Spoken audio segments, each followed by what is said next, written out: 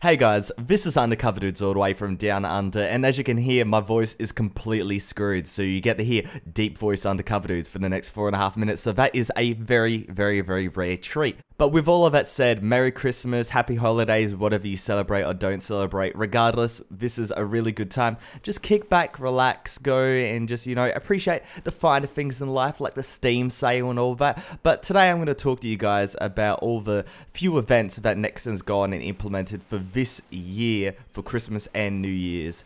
Many years ago, Nexon NA, they used to do these massive Christmas events where you would get a ton of EXP boosts, a ton of GP perms, and then overall it was actually a really good time to go and play Combat Arms, besides when the hack sites would go and give out, free VIP hacks, and then you couldn't go and play on Christmas Day. So it was, a bit of a double-edged sword. But with all of that said, comparing the massive sales and the GP perms from back in the day to what we're getting right now, it is a little bit lackluster now. I sound like I'm a little bit, not appreciative of what Nexon Europe is doing. Of course, whenever GP perms come out, I'm very happy. But have a look at what we've got right now, and you have to think, really, could they have maybe added a little bit more, because they've gone and put on sale the Scar All Black, the Dragunov SVDS, the MP7 Steel, the M2 Browning, the Triforce Cobra 4 Shotgun, the 3.2 SW2, and the Balisong Knife. Looking at this list, there's only one weapon that I truly suggest you guys are going to pick up if you have the GP, and that would be the Scar All Black. It's a very decent assault rifle. It's got some good medium range capabilities, also good at close range. You can kind of tap fire at long range, and overall, is it the best assault rifle in the GP category? No, but regardless, it is still a good gun to go and pick up. Having a look at the rest of the weapons, the MP7 Steel is an okay submachine gun. It has quite nice fire rate, quite nice recoil, but the damage is just so bad. It's like throwing rocks at your opponent, so you've got to go for headshots. The M2 Browning is quite a weird machine gun. It has a ton of damage behind it, but the portability is very low. Even running 25% speed gear, you're really making yourself quite easy to hit by sniper rifles or submachine guns, or basically any weapon in the game. So if you go and pick up this weapon, bring it into stuff like Fireteam, PvE modes, because damn, this gun absolutely shreds NPCs. It doesn't have the highest fire rates. Obviously, you're not going to go and get the most points in the room, but it does a ton of damage, and overall, it's a good gun for those. But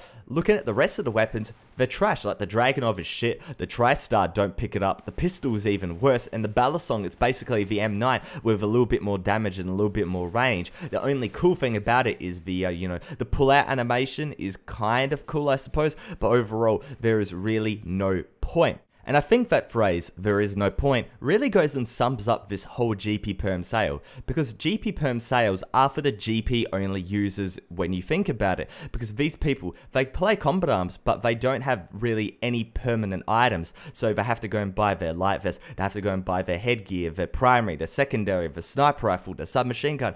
They have to buy that every single day. Now, saying that we have 30-day and 7-day back, but still, they have to go and, rent their items again and again, and honestly, that would be a pretty tiresome task. So personally, I think like a light vest permanent, an M416 permanent, a TPG or an L96A1 permanent would be the least that Nexon Europe could go and do for these GP only players. I know some people would be like, but these players don't go and put any money into the game, so why should Nexon go and do anything for them? But when you think about it, these players are really important, because they are a significant portion of the community, a very significant portion, and if that portion went suddenly away, then you have a little bit of a problem. So keeping them happy not only goes and keeps this game, alive, but also gives the potential for these players to actually put money into the game. If you're making these players happy by giving them a GP perm sale once a year, God forbid, then maybe sometime during the next year and Nexon does, a bit of a sale for NX items, then these GP only players may think, oh, Nexon went and helped me out during Christmas, they gave me a few GP perms, maybe I'll put $5 or $10 into the game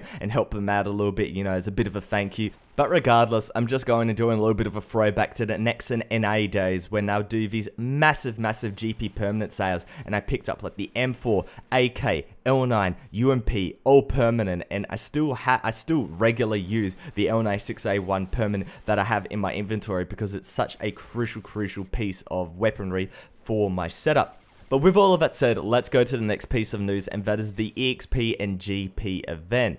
Now, for Christmas, from the 24th to the 25th inclusive, so it's a 48-hour event, there's going to be a 200% boost for EXP and GP. And for New Year's, there's going to be a 300% EXP and GP event. So that's from the 31st to the 1st, and of course, that is 48 hours as well. Please note that the Combat Arms servers, they go and use the CET time zone. So to go and check when the event starts for you, go to a site, for example, theTimeZoneConverter.com. That's what I personally go and use. Type in CET on one side, go and just type in 12 AM, and then on the other side, type where you go and live. For me, it's Adelaide, Australia, and it'll go and tell me exactly when the event starts. For Europeans, it really won't matter that much. The time zone isn't that significant. For Americans, go and check it out, and for Australians, definitely have a look, because you could be potentially 10 hours early to the party if you're not going and doing it right, because there is a massive difference.